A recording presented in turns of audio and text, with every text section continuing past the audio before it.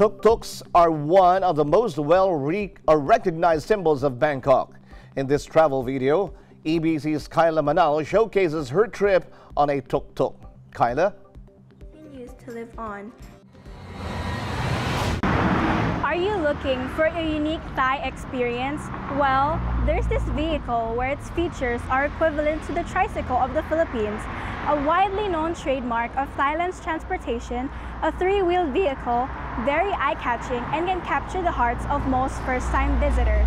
This is Thailand's Tuk Tuk. It is also known as MANALO, literally three wheels. Thailand had been using the human-pedaled vehicles, which were predominated before World War II. In consequence, the Japanese had made small engines that changed the practice of Thai people.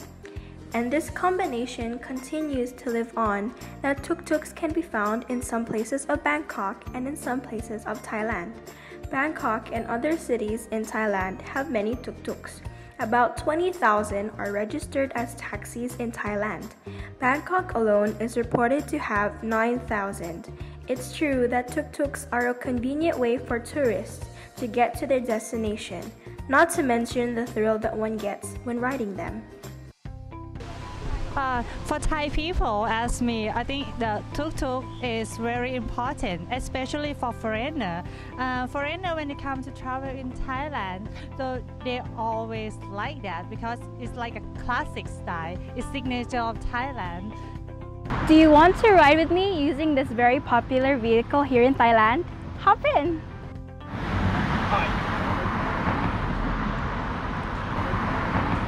Should you plan to take a tuk-tuk, try these very useful Thai words, Pai, and then say your destination. Tauraika for women, Tauraikap for men, which means how much. Long Tinika for women, Long Tinikap for men, which means I will go down here. Usually, a short ride will cost about 40 to 50 Thai baht and will vary depending on how far you need to get. Hopping on a tuk-tuk is definitely not for the faint of heart. But if you really want to experience Bangkok as it is, don't be afraid of taking one of its prominent trademarks. I think that tuk-tuks in the old days, I think that we used to use them more often. There was a lot of them around. But over the years we found that their exhaust is quite pollutive. It's just it's a bit too much for us now, especially Bangkok is already quite polluted, so the tuk-tuks are adding to that. If they could clean up their exhaust, that would be excellent. And also, as a foreigner, what we found is tuk-tuks are trying to charge us too much, more than a taxi. So it's much more advantageous for us to avoid tuk-tuks because they're just always coming at us from a standpoint of extracting as much money as they can from us. And we've been around Asia long enough to just say no more to tuk-tuks. If they had a rate system that you could understand, then we would probably use them more because they're safer than motorcycles. But we've tended to use motorcycles now. They seem to be a bit more upfront about their prices than a bit more fair, and that's the main thing.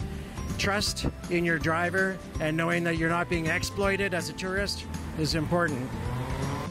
In the end, keep the tuk-tuks going because they are a cultural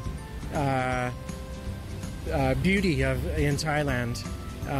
But try not to overcharge tourists, and then we'll use them more. For Thai people, tuk-tuk is still one of the most important rides because it symbolizes their land and their culture. This kind of experience is the one that cannot be missed. Reporting from Bangkok, Thailand, this is KAILA MANALO and I am one with 25.